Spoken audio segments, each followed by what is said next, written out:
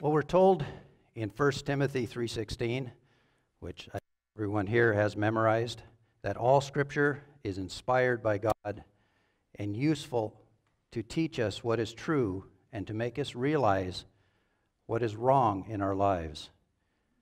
It corrects us when we are wrong and teaches us to do what is right. Now, Greg Gatesman's statement that he made yesterday really struck home. The law of God is the very mind of the character of God in print. Now, I paraphrase that a little bit. He had more to it, but that's the essence of what he said. And that is the truth. But quite often, we get bogged down in our ordinary lives, doing ordinary things, and we don't realize what we are doing. Just as Abram became Abraham, the father of the faithful under God's patient tutelage, God will also work with us to bring His faithful into His kingdom. He called us. He gave us His Spirit. He gave us the faith to be able to do that. I'd like to use the life of Abraham, and we'll go through that a little bit, and we'll talk about some of the ordinary things that he did because they were part of his culture, and then we'll go on to talk about what we need to do to come out of that. Let's look at Genesis 26:5. We'll begin there, just to set the stage, because I don't want anyone to think that this is critical of Abram. It's just reciting what he did, and so we can understand a little more why he did some of the things that he did. Genesis 26:5.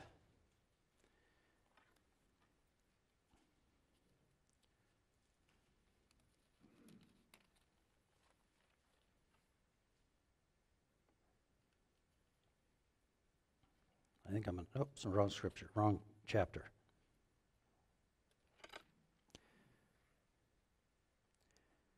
Genesis 26:5. I will do this because Abraham listened to me and obeyed all my instructions, commands, decrees,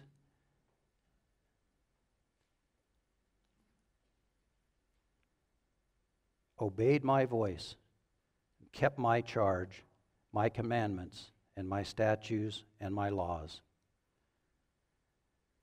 Now, before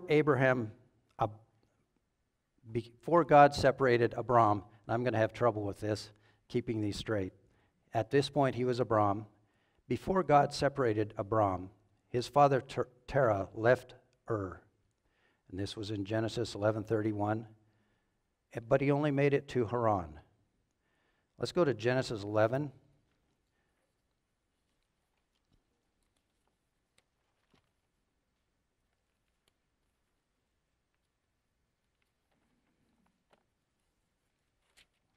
And we'll pick it up in verse 26.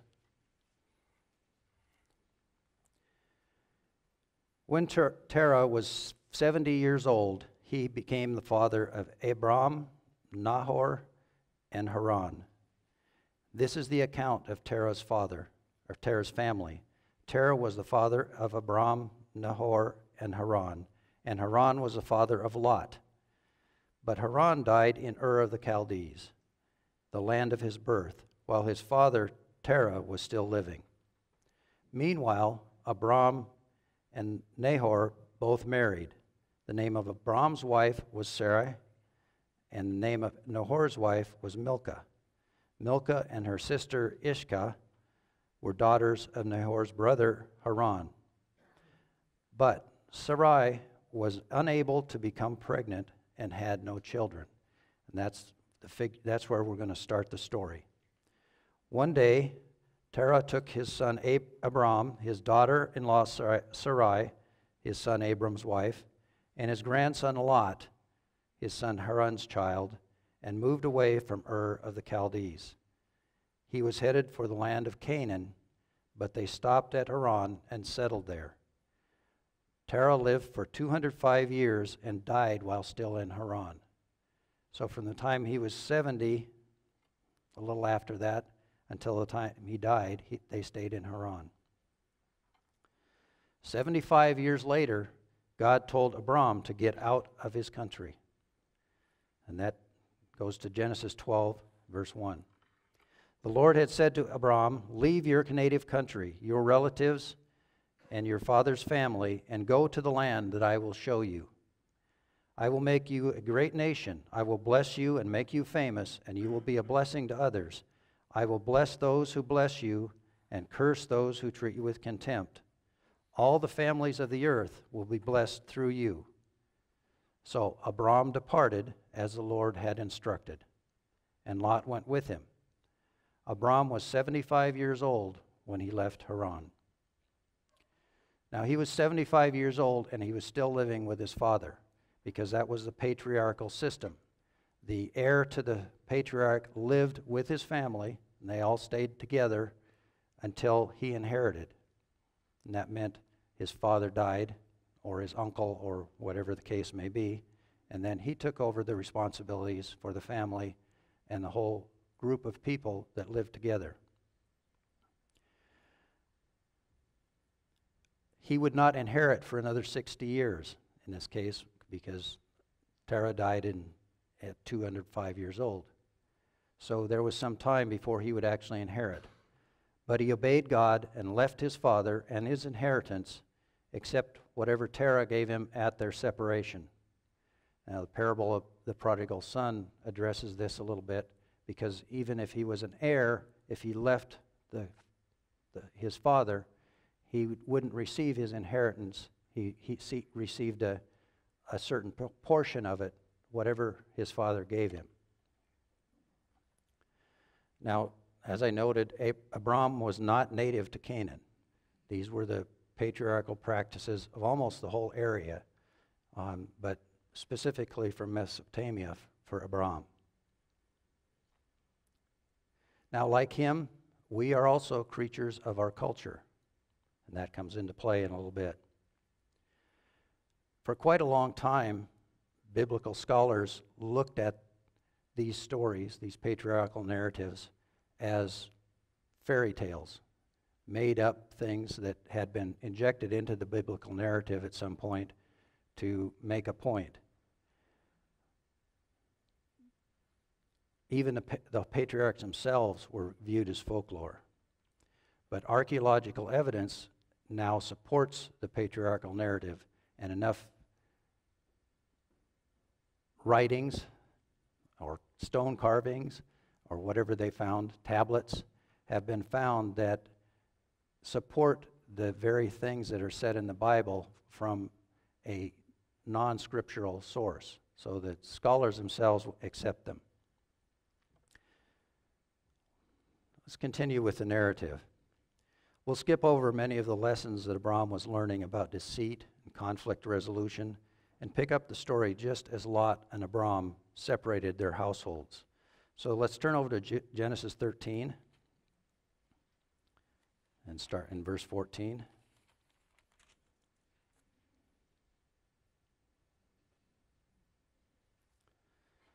After Lot had gone, the Eternal said to Abram, "Look as far as you can see in every direction, north and south, east and west. I am giving you all this land as far as you can see, to you and your descendants as a permanent possession. And I will give you so many descendants that like the dust of the earth they cannot be counted. Go and walk through the land in every direction, for I am giving it to you." But wait, how is this going to happen? We just read that Sarai was barren. She couldn't have children. Abram raised that question, not at this incident, but later in chapter 15. We go to chapter 15 and verse 1. Sometime later, doesn't give an exact time, the Eternal again spoke to Abram in a vision and said to him, "Do not be afraid, Abram, for I will protect you, and your reward will be great."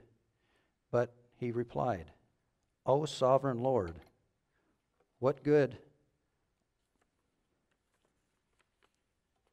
are all your blessings when I don't even have a son? Since you've given me no children, Eliezer of Damascus, a servant in my household, will inherit all my wealth." And that was a standard practice among the patriarchs of this age, that if they had no blood children, that the next closest relationship was a servant born in their house. That they even passed uncles and cousins, anything else, but a servant born in the house was considered to be the next closest living relative. So Eliezer was born in his house, and he was set to inherit. "You have given me no descendants of my own, so one of my servants will be the heir." Then the Lord said to him, "No, your servant will not be your heir, for you will have a son of your own who will be your heir." Then the Eternal took Abram outside and said to him, "Look up into the sky and count the stars if you can. That's how many descendants you will have." And Abram believed God, and God counted it to him as righteousness, him as righteous because of his faith. Let's drop down to verse 18. "So the Eternal made a covenant with Abram that day and said, 'I have given this land to your descendants, all the way from the border of Egypt to the great Euphrates River.'" And that concluded the cutting of the covenant with Abraham, or Abram now. So let's go to 16 and verse 1. "Now Sarai, Abram's wife, had not been able to bear children for him, but she had an Egyptian servant named Hagar. So Sarai said to Abram, 'The Lord has prevented me from having children. Go and sleep with my servant, because I can have children through her.'" And the actual text there is, "She can bear children on my knees," which made that child an heir, made it her child legally. So Hagar would be a surrogate mother. Abram agreed to Sarai's proposal. So Sarai, Abram's wife, took Hagar the Egyptian servant and gave her to Abram as wife. This happened 10 years after Abram had settled in the land of Canaan. So Abram had sexual relations with Hagar, and she became pregnant. But when Hagar knew she was pregnant, she began to treat her mistress, Sarai, with contempt. And what is the focus of this practice? Among the patriarchs, the wife was responsible to provide an heir for the family. If she was unable to bear children, it was her responsibility to provide a surrogate who could bear an heir. And through the process of birthing on the knees of the wife, that child became a legal heir to the family fortune, or lack thereof. In this case, he had a lot. But the single focus was on the family line. It was not a salacious practice, but it was a standard practice, an ordinary thing in their society.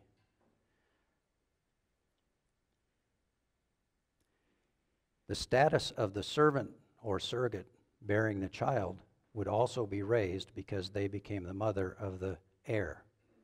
And you see that here in this scripture, because she became arrogant and began treating Sarai with contempt.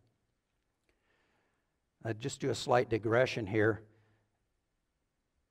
Abram's heir, Eliezer of Damascus, must have been a very righteous man.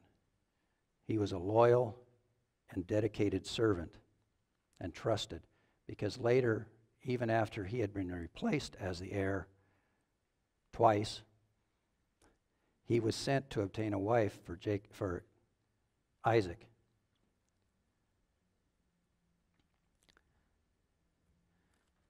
So any legal heir, natural born, would replace Eliezer. The child born to a surrogate was a legal heir. Now, Abram did not take this to God.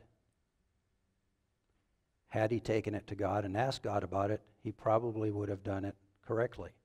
But this was ordinary. This was this thing to do, is a legal way to obtain an heir. The son would be his physical descendant, and why take it to God if it was the ordinary thing to do? But as we know, and as has been recorded for our instruction, it was not the way God intended. But Abram did not see that yet. Genesis 16 and verse 15. So Hagar gave Abram a son, and Abram named him Ishmael. Abram was 86 years old when Ishmael was born.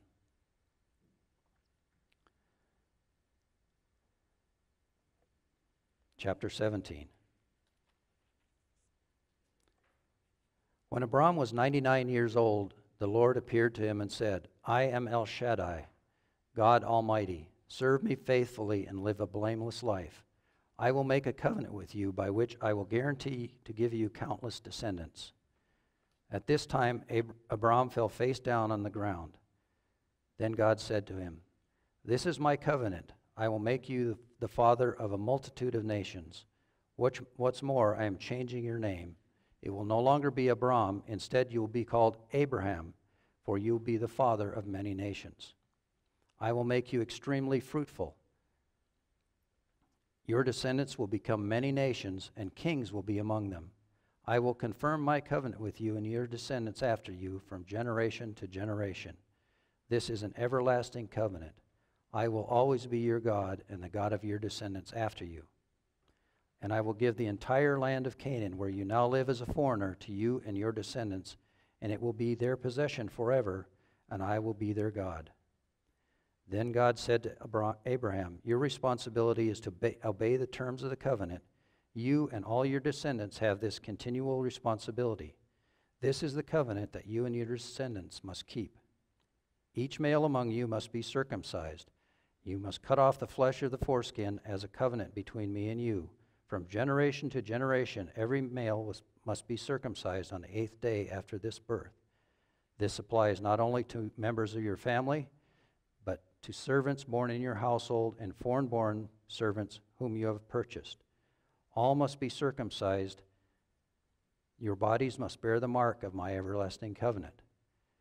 Now, this goes along with the patriarchal practice that everybody in the household, servants from the lowliest to the greatest, all practiced the religion of the patriarch. It didn't matter if they came from another culture or not. They were obligated to practice the religion of the patriarch.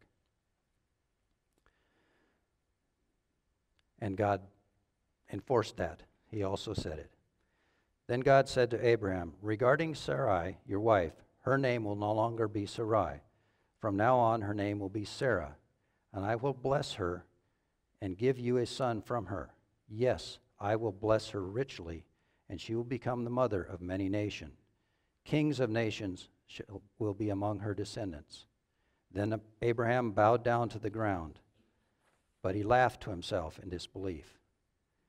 How could I become a father at the age of 100, he thought. How can Sarah have a baby when she is 90 years old? So Abraham said to God, May Ishmael live under your special blessing. God replied, No, Sarah, your wife, will give birth to a son for you. You will name him Isaac, and I will confirm my covenant with him and his descendants as an everlasting covenant. Up until this point, Abraham didn't realize that he hadn't done things the way God wanted them done. But God patiently worked with him. He was still God's servant. And counted righteous because he believed God. But in this matter, he wasn't in line with what God wanted. As for Ishmael, I will bless him also, just as you have asked. I will make him extremely fruitful and multiply his descendants. He will become the father of 12 princes, and I will make him a great nation. But my covenant will be confirmed with Isaac, who will be born to you and Sarah about this time next year. When God finished speaking, he left Abram. On that very day, Abraham took his son Ishmael and every male in his household, including those born there and those he had brought, and he circumcised them, cutting off their foreskins, just as God had told him. Abraham was 99 years old when he was circumcised, and Ishmael his son was 13. Both Abraham and his son Ishmael were circumcised on the same day, along with all the other men and boys of the household, whether they were born there or bought as servants. All were circumcised with them. 13 more years had passed before God showed him that he had taken the wrong path, to be resolved the next year by the birth of Isaac. In Genesis 18, it continues. And the Lord appeared to Abraham near the oak grove belonging to Mamre. And it goes through how he greeted them and made a meal for them.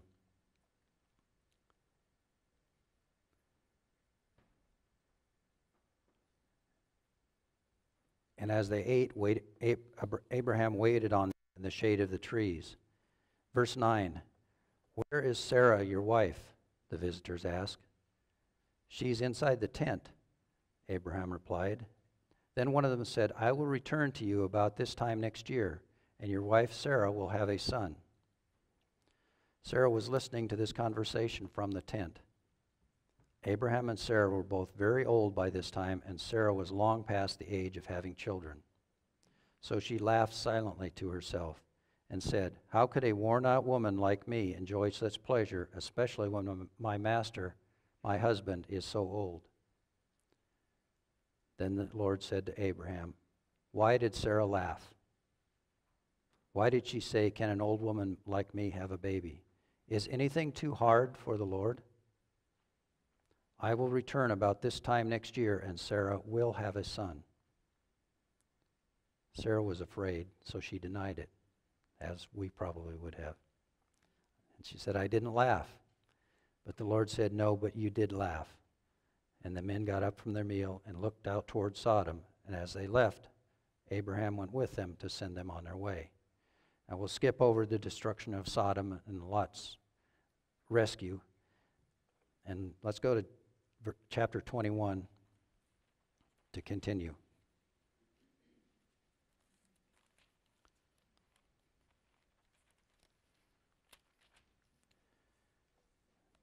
Genesis 21, verse 1. "The Lord kept his word and did for Sarah exactly what he had promised. She became pregnant and gave birth to a son for Abraham in his old age. This happened at just the time God said it would. And Abraham named their son Isaac. 8 days after Isaac was born, he was circumcised, as God had commanded. Abraham was 100 years old when Isaac was born.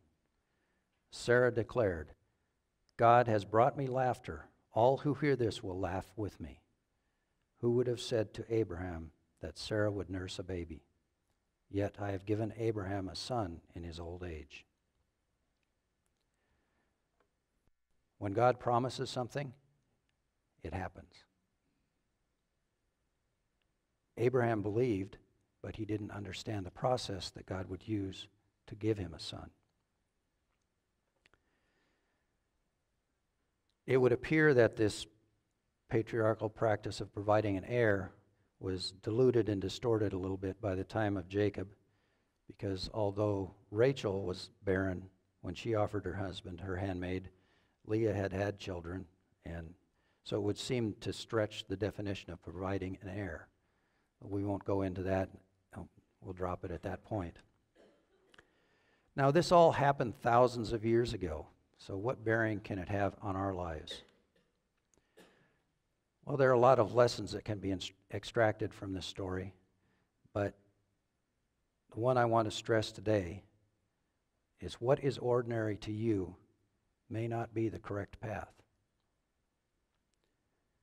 Like Abram, later Abraham, we are enjoined to wait on the Lord. Let's go to Psalm 27, verse 14.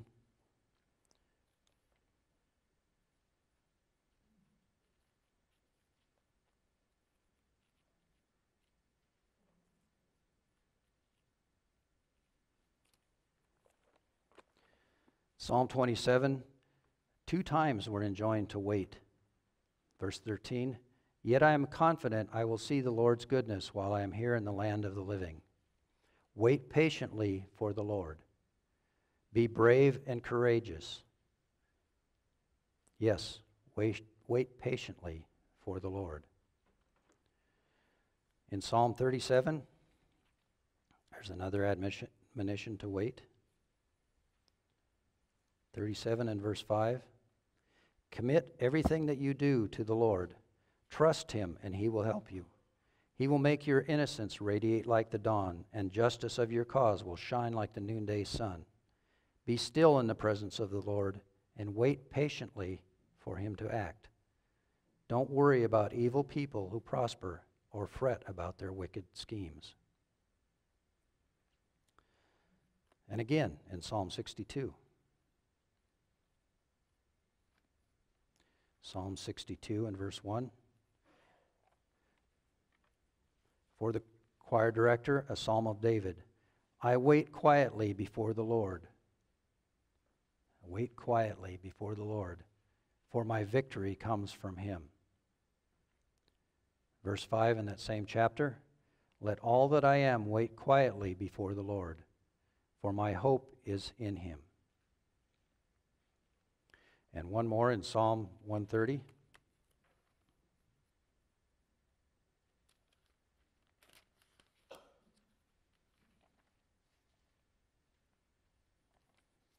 Psalm 130 and verse 5. I am counting on the Lord. Yes, I am counting on him. I have put my hope in his word. I long for the Lord more than centuries long for the dawn. Yes, more than centuries long for the dawn. So we see we should wait on God, but what should be our ordinary things?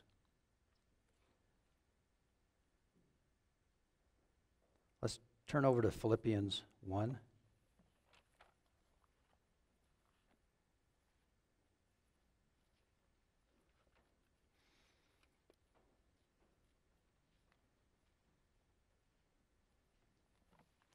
Philippians 1, and read verse 9 and 10 from the New King James. And this I pray, that your love may abound still more and more, or Revised English Bible is grow ever richer in knowledge and all discernment, that you may approve the things that are excellent. NIV says, so that you may be able to discern what is best, and that you may be sincere and without offense. NAV says, pure and blameless until the day of Christ. That should be our goal and our aim, to make that ordinary in our lives.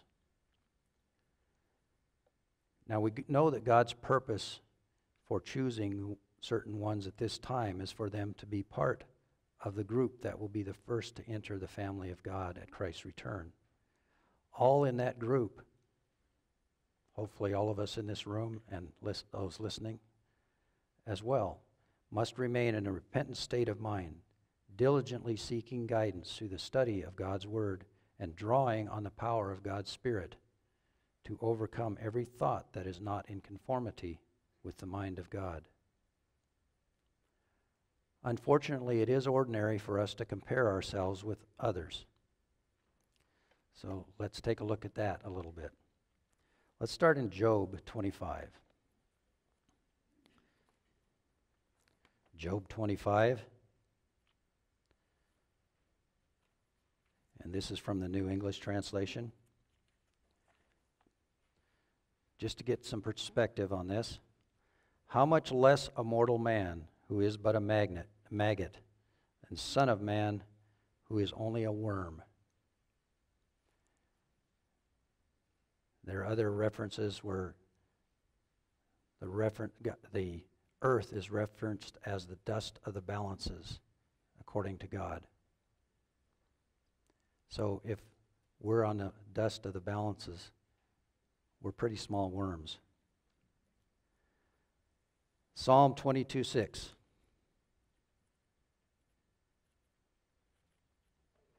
Psalm 22:6. I am a worm, not a man. People insult me and despise me. So if we are no more than worms, are you a more humble worm? How about if you have a worm doctorate? Does that make you a superior worm? What if you've been in the church longer? Does that also make you a superior worm? If you are looking down from your superior worm height on someone because of their choices freely made, you are no better than the tyrants running this asylum we call the United States of America, who are dictating and forcing their fallacious ideas on everyone but themselves under the color of law. You have the same mindset and the same attitude if you're looking down on someone else. Let's look at just one verse from Paul's sarcastic comments to the Corinthians. 2 Corinthians 10.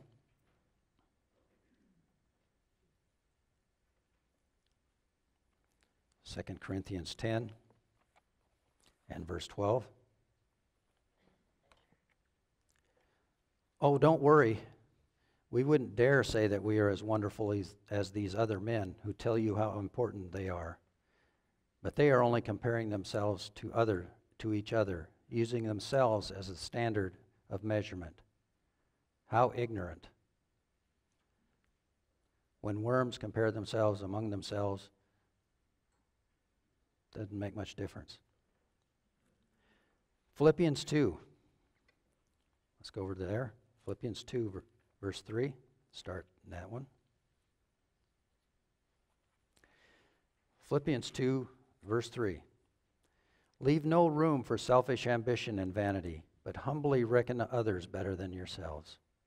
Look to each other's interests and not merely to your own.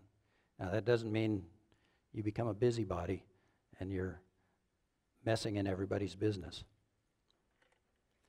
But it's by care and compassion that you're supposed to have interest in others' interests.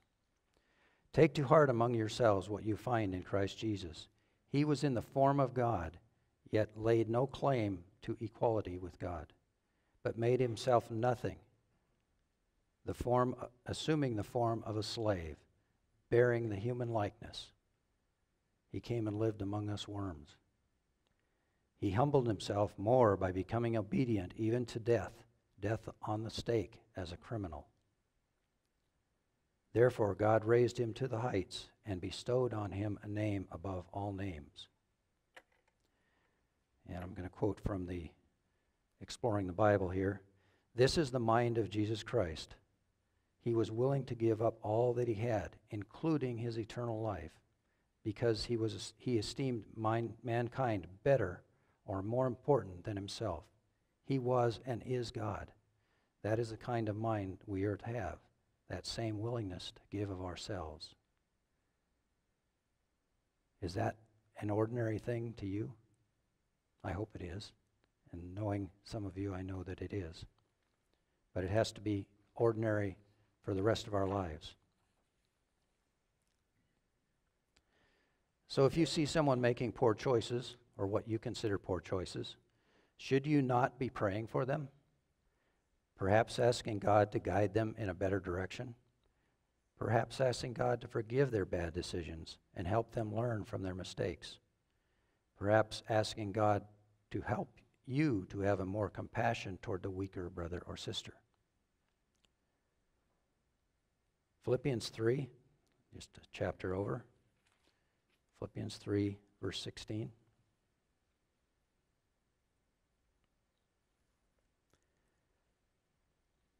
Brothers, I do not consider myself yet to have taken hold of it or attained, as you should also not. But one thing I do, forgetting what is behind and straining toward what is ahead, I press on toward the goal to win the prize for which God has called me heavenward in Christ Jesus. All of us who are mature should take such a view of things. And if on some point you think differently, that too God will make clear to you. Only let us live up to what we have already attained. The Revised English Bible gives verse 16 as, only let our conduct be consistent with what we have already attained. Now we saw the single-minded focus on producing an heir during the time of the patriarchs. Would that attitude be appropriate for our time? Not toward producing an heir, but toward becoming an heir. What about a single-minded focus on entering God's kingdom? Are we eager to enter God's kingdom? Are we crowding to get in, as referenced in Matthew 11:12? We need to focus on being holy. Holy things are corrupted by touching impure things. Let's look at Haggai 2. Or Haggai 2, verse 11.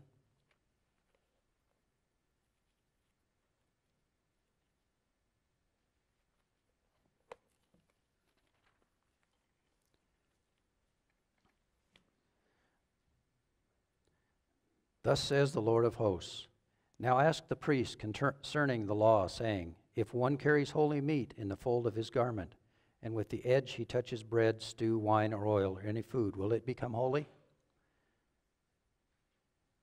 Then the priest answered and said, no. So that holy food does not transfer holiness to anything. And Haggai said, if one who is unclean because of a dead body touches any of these, will it be unclean? The priest said, yes, it will be unclean. By contrast, what God touches becomes holy because he is inherently holy. We have been touched by God. We've been called by God. What does that imply for our behavior? Let's look at the admonition to the Colossians in Colossians 3.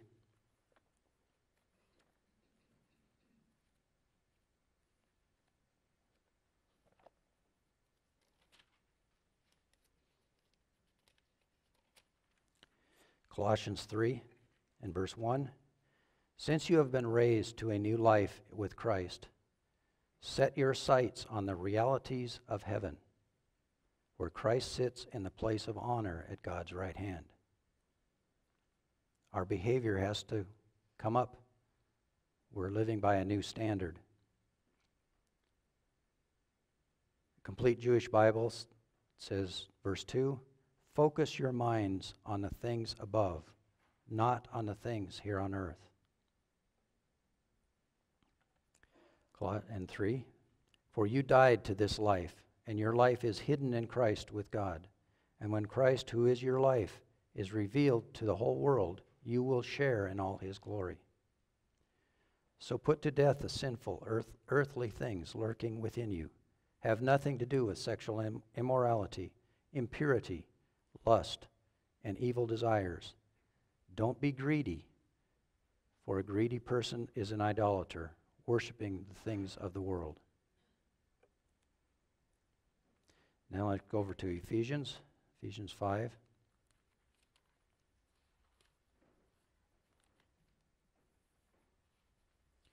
Ephesians 5 and verse 7. Don't participate in the things these people do, for once you were full of darkness, But now you have light from the Lord.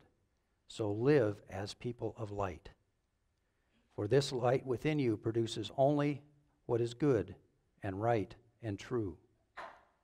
Carefully determine what pleases the Lord.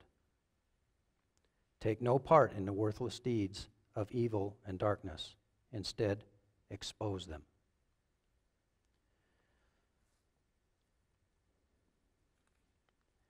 So, there's a warning given in Luke 11.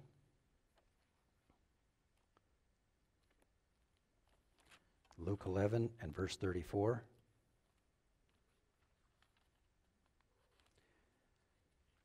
Your eye is a lamp that provides light for your body. When your eye is good, your whole body is filled with light. But when it is bad, your body is filled with darkness. Make sure that the light you think you have is not actually darkness. If you are filled with light, with no dark corners, then your whole life will be radiant, as though a floodlight were filling you with light.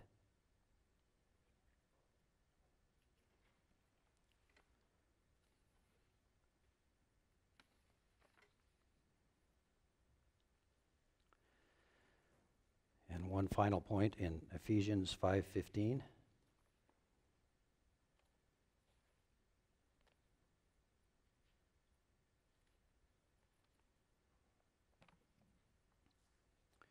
Ephesians 5:15.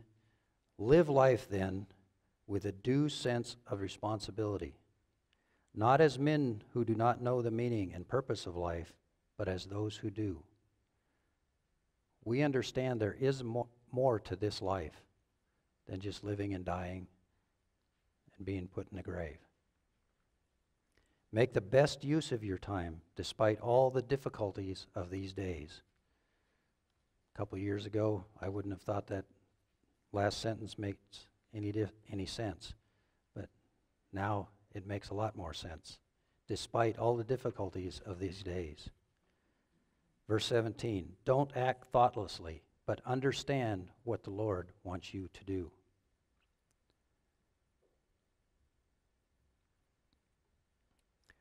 So how do we understand? How can we extract more understanding?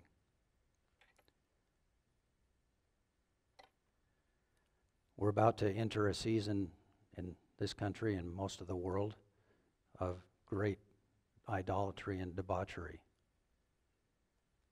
We know it comes every year, just after the feast. So let's start there. Isaiah 1, verse 12. Isaiah 1 and verse 12. Israel had fallen into that pattern. When you come to worship me, who asked you to parade through my courts with all your ceremony? Stop bringing me your meaningless gifts. The incense of your offering disgusts me. As for your celebrations of the new moon and Sabbath and your special days for fasting, they are all sinful and false. I want no more of your pious meetings. I hate your new moon celebrations and your annual festivals. They are a burden to me. I cannot stand them. When you lift up your hands in prayer, I will not look. Though you offer many prayers, I will not listen, for your hands are covered with the blood of innocent victims. Wash yourselves and be clean. Get your sins out of my sight. Give up your evil ways. Learn to do good. Seek justice. Help the oppressed. Defend the cause of orphans. Fight for the rights of widows. Come now, let's settle this, says the Lord. Though your sins are like scarlet, I will make them white as wool. Though they are red like crimson, I will make them as white as wool. If you will only obey me, you will have plenty to eat. Worshiping God requires more than mindless ritual. And again, I'm quoting from Exploring the Bible because I couldn't phrase it any better. People can assemble on the correct days of worship, but unless they are approaching God in true humility, seeking His guidance and correction, all their actions are a waste of time. James admonishes us to practice God's word. Let's go over to James 1.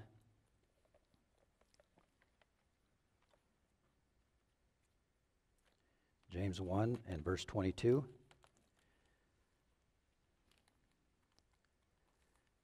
But be doers of the word, and not hearers only, deceiving yourselves. For if anyone is a hearer of the word and not a doer, he is like a man observing his natural face in a mirror. From the admonitions we have received over the course of this feast so far, I like the way it is phrased in the New English translation. James 1:22 from New English. But be sure you live out the message and do not merely listen to it and so deceive yourselves. For if someone merely listens to the message and does not live it out, he is like someone who gazes at his own face in a mirror. You see yourself, you walk away, and forget what you look like. Now, hopefully we are exposed to the spiritual mirror all the time through daily reading and studying. Every single Sabbath, we hopefully are able to get together with God's people. If you don't, you hear the messages. We hear bits and pieces. Sometimes we hear large chunks of information that show us the image of what we really are. That needs attention. Occasionally, the things that we hear might sting because we know they are true and we understand that. But what's really amazing is how easy it is to just put it all out of our mind as soon as services are over. We just close the book. Yeah, we felt a little twinge or a sting as we heard something. And maybe even in a personal conversation at services, someone said something that struck a chord. But as soon as we're parted company, it's gone. When reading, we might wince when we read the truth. But as soon as the book is closed, it's gone. We either forget it deliberately, in some cases, force it out, or justify ourselves in our own mind, depending on where your attitude is at the moment. As we heard yesterday from 1 Thessalonians 5:19, do not quench or extinguish from other translations, or stifle, or damp the fire of the Spirit. If you're forcing it out of your mind, you're in danger of that. But as James points out, self-deception is the result of hearing only. If we've deceived ourselves in our own mind, that means we're not discerning our spiritual condition. Let's go over to 1 Corinthians. 1 Corinthians 11.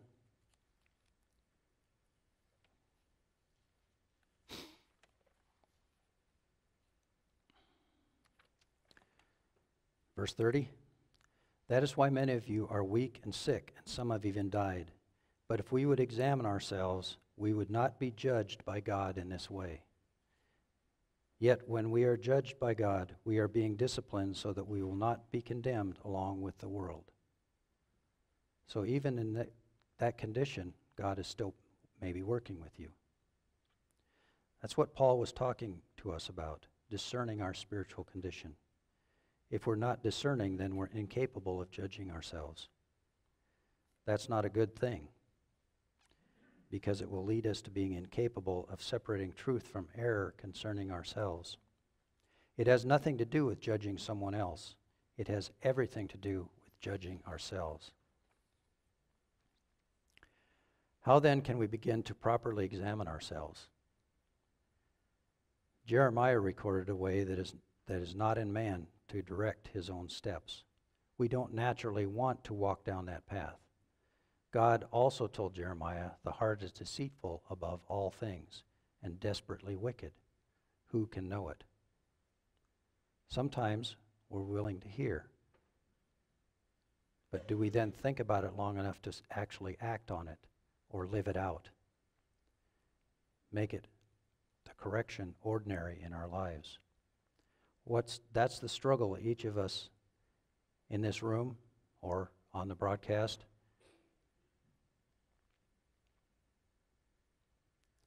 has to do, has to take care of, has to deal with it.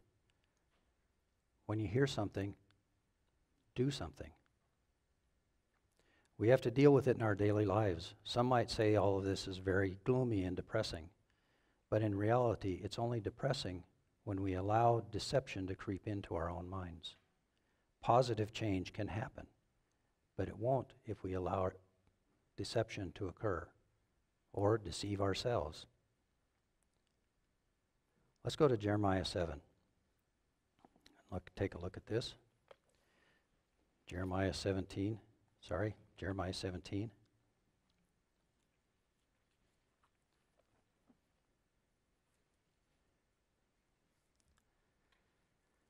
In verse 10, but I, the Lord, search the heart. I test the mind, even to give every man according to his ways, according to the fruit of his doings. And this will come up a little bit later. How can I know, or how can you know, that we've allowed deception?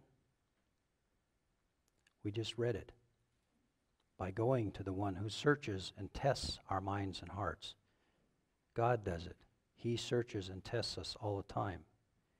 Any good parent would do the same with their children. They'd be wanting to know, why are they thinking the thoughts they are thinking? What's driving them? But God knows my mind. He knows your mind intimately, far better than you or I know our own minds. Many of us know. How many of us know how many hairs do we have on our head? And yet, that's a detail God specifically mentions. Or how many of us keep track of the sparrows that fall?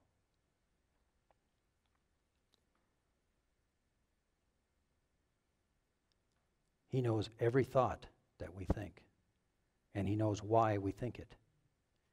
He knows what it is we're going to do and why we do it. So the good news is that we want to be able to discern our own mind. And do we have access, and do have access to the source if we really want to find it? The real question is, how badly do we want to know? Do we really want to go there badly enough to actually do something about it?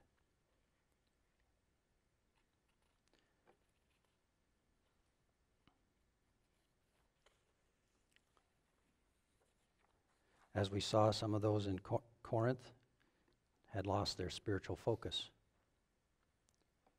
We don't want to do that. We want to keep in touch with God.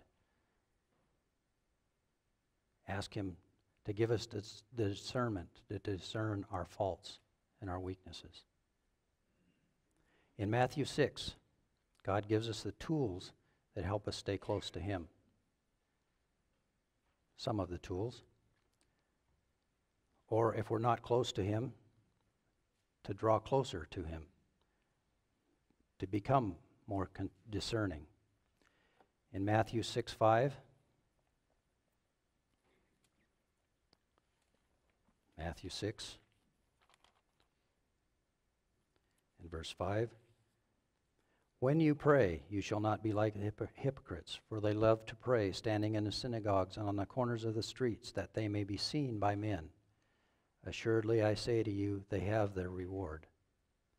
But you, when you pray, go into your room, and when you have shut your door, pray to your Father who is in the secret place, and your Father who sees in secret will reward you openly. Further in Matthew 6, verse 7 and 8, when you pray, again, do not use vain repetitions as the heathens do, for they think that they will be heard because of their many words. Therefore, do not be like them, for your Father knows the things that you have need of before you ask Him.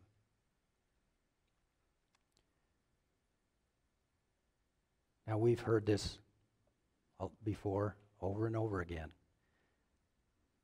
But here Christ is delivering some very foundational truths to the disciples before they began their ministry. They're very important in order to stay close to God. Prayer is one of these things. It's foundational. But he's showing that he isn't interested in hypocritical prayer, but the kind we need to pray is what pleases God.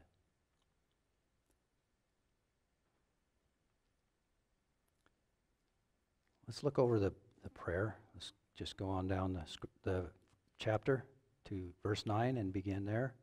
In this manner, therefore, pray, Our Father in heaven, hallowed be your name. Your kingdom come. Your will be done on earth as it is in heaven. Give us this day our daily bread, and forgive us our debts as we forgive our debtors. And do not lead us into temptation, but deliver us from the evil one. For yours is the kingdom and the power and the glory forever. Amen. This model includes the basic elements that we need to keep in the forefront of our mind. I'm just going to mention 4 of them. Hallow God's name. Pray for his kingdom and his will in our lives. Ask for his bread.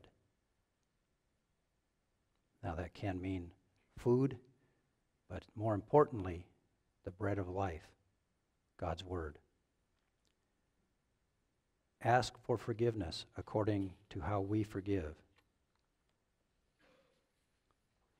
That should remind us we better be forgiving, as we heard previously.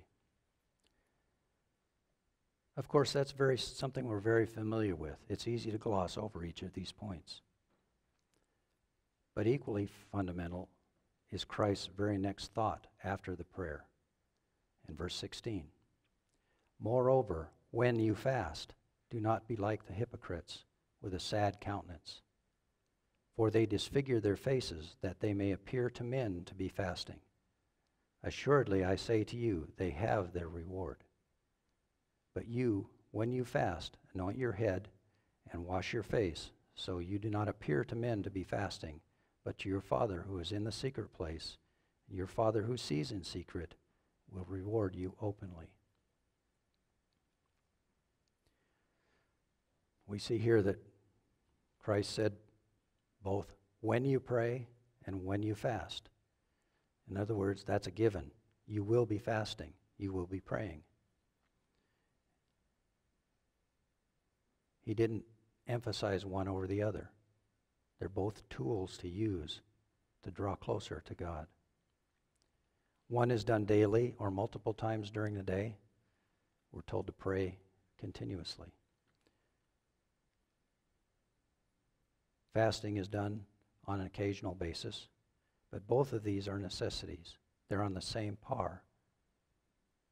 They are that important. Prayer is a part of staying focused, but fasting is a means of humbling ourselves and drawing closer and refocusing when we've lost focus.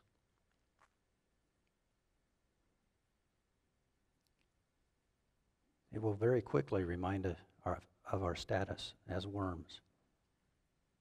When we have nothing to eat or drink, we wilt very quickly. Let's go back over to James chapter 4.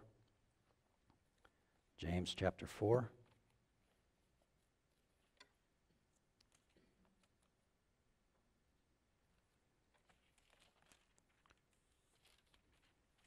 In verse 10, or 7, So submit to God, but resist the devil, and he will flee from you. Draw near to God, and he will draw near to you. Cleanse your hands, you sinners, and make your hearts pure, you double-minded. Grieve, mourn, and weep. Turn your laughter into mourning, and your joy into despair. Humble yourself before the Lord, and he will exalt you. 35th Psalm, David wrote that he humbled himself with fasting. So this is all about refocusing through fasting coupled with prayer. We just read, submit to God and resist the devil, because sometimes we don't. Sometimes we forget it was what it was we once saw in the spiritual mirror. If we don't hear or do in a timely fashion, we easily become accustomed to doing the wrong thing. It becomes our ordinary thing instead of what we should be doing. The devil will deceive us into thinking we're okay because we slowly let it become the ordinary thing in our own personal life. We've become unable to actually discern our own minds and our own selves. So, what is our focus? We need to be focused like a laser on being holy, becoming holy. Always remembering that holy things are corrupted by touching impure things. Remember, we have been touched by God. He has set us apart. He's made us holy. So what else can we do? Quite often we're reminded of the big three: prayer, Bible study, and fasting. They're a foundation. And our adversary wants us to fail in every one of them. But there's one that is spectacularly easy to let go. And it's a fourth step. Now, our busy schedules, we think we need constant stimulation. We've got our phones in front of us all the time. We've got our TVs going. We're watching streaming videos on our computer or our tablet or our phone. We've got Steam, Hulu, YouTube, Instagram, TikTok, Twitter, Disney, Pluto. Need I go on? We've got a great smorgasbord of entertainment and distraction. So what does that take the place of? When's the last time you sat and did nothing? Didn't play with your phone, didn't watch streaming videos, anything. Meditate. David is a good example. I muse on all your works. All your hands have wrought. We sing that as a hymn. Psalm 143 and verse 5. I remember the days of old. I meditate on all your works. I muse on the works of your hands. Go out at night and sit and look at the stars. Or find a peaceful place and look at a brook or a meadow. And the Holy Spirit has a subtle influence. And if you're busy, you might not notice it. Notice how the Apostle Paul states it in 2 Corinthians. 2 Corinthians 3:3.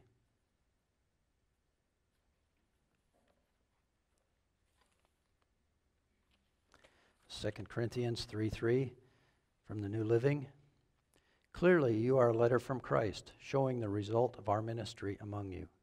This letter is written not with a pen and ink, but with the Spirit of the living God. It is not carved on tablets of stone, because hopefully we don't have stone hearts anymore. We have hearts of flesh, but on human hearts. Are you responsive to that influence? Or conversely, do you need a strong bridle or a regular clubbing? How does it influence? Does it grab you by the shirt front and yell? No. It might only be a feeling. That doesn't seem right. It might come to you in a dream. or you suddenly realizing and remembering something you read at another time. Musing or meditating gives us time to process, time to piece together our understanding, to integrate, if you will, any new information into that framework of understanding. Or conversely, to alter our framework of understanding to fit the new reality. So remember, focus on being holy. Remember that holy things are corrupted by touching impure things. And remember, we have been touched by God and made holy.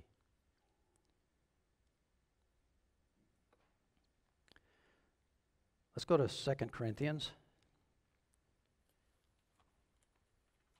Just one more chapter over, 2 Corinthians 4.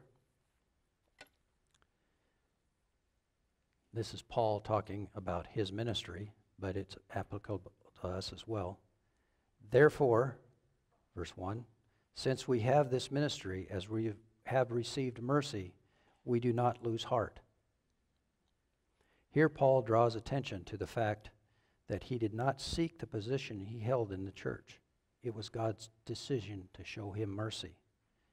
Likewise, we did not choose God.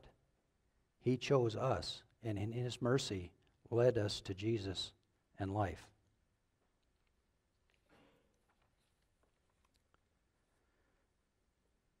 Second Timothy 2:15. Be diligent to present yourself approved to God, a worker who does not need to be ashamed, rightly dividing, the New American Standard says, handling accurately the word of truth. All of those with whom God's Spirit is working are able, with the help of God's Holy Spirit, to comprehend, understand, rightly parse, and use the Word of God accurately. The power to open the mind of a man so that he can comprehend the truth rests solely with God and is accomplished through God's Spirit. Without the working of that Spirit, no amount of eloquent speech, human reasoning, or argument of logic can impart spiritual comprehension. As we've all probably faced at one time or another, you can't convert our relatives or our friends. They can see a certain amount, but unless God opens their mind, they just cannot understand.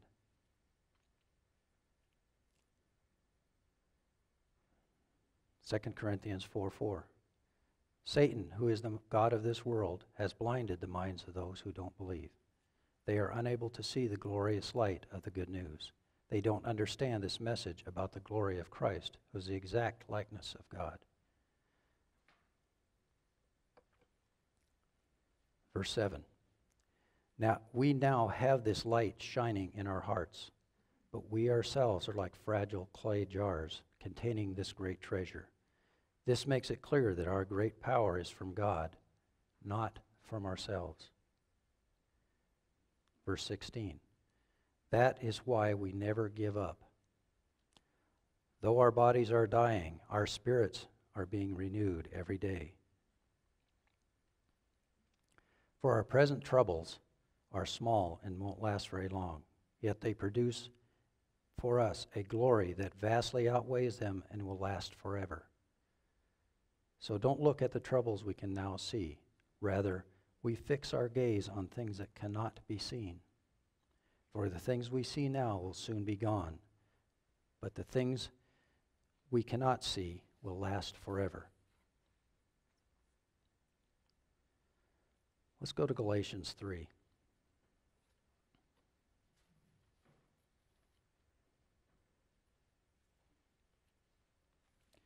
Galatians 3 and verse 6.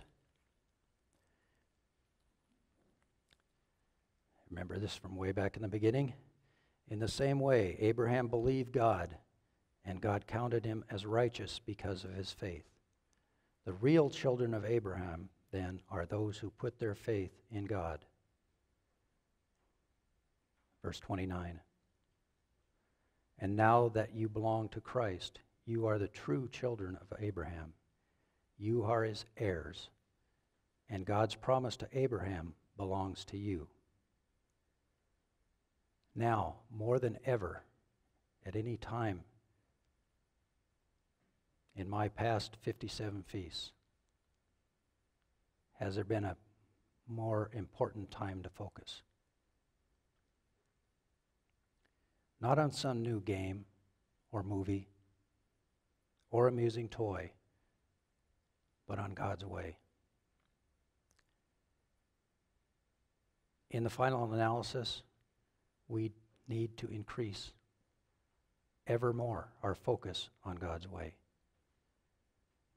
Remain dedicated and determined to obey God, no matter if it costs us our life in the short term. Because we have been touched by God. We have been made holy. A couple pages over, Galatians 5:25. Since we are living by the Spirit, let us follow the Spirit's leading in every part of our lives. And then we will reach Revelation 21:3.